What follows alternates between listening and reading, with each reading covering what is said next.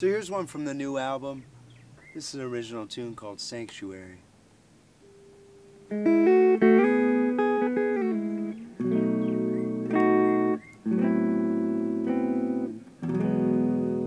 There's a sanctuary at the top of the stairs, a place safe from worry, away from despair. There's a sanctuary at the top of the stairs where my baby is waiting for me. Well, I started playing guitar when I was about 7. I started taking guitar lessons. I started taking classical guitar lessons, which I didn't really like.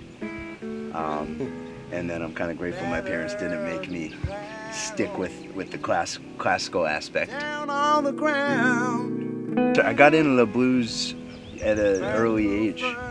My parents gave me a Muddy Waters record and an Albert King record, a B.B. King record, B.B. King live at Cook County Jail when I was a little kid, and it just blew my mind. Down your street. I love all the guys in my band. We've been playing together for about 3 or 4 years as a band, but some of the guys in the band I go back even further with. Deserted and forlorn. We've been at it a little while, which is good. I mean, I've been in New York for about 12 years. You know, and you need to be playing regularly to keep it going.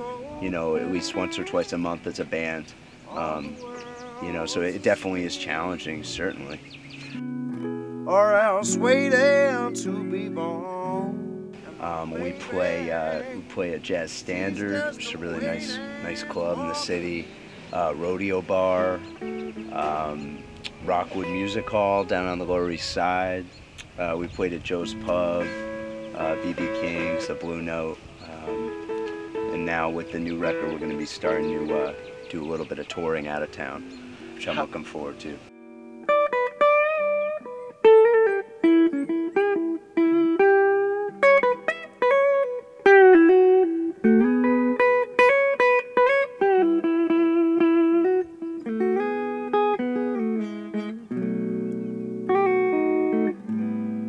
I mean, it's been really gratifying that people seem to relate to our music.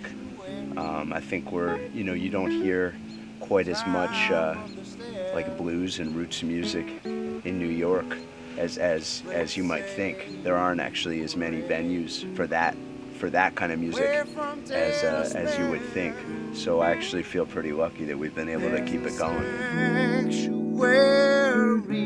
At the top of the stairs where my baby is waiting for me, where my baby is waiting for me.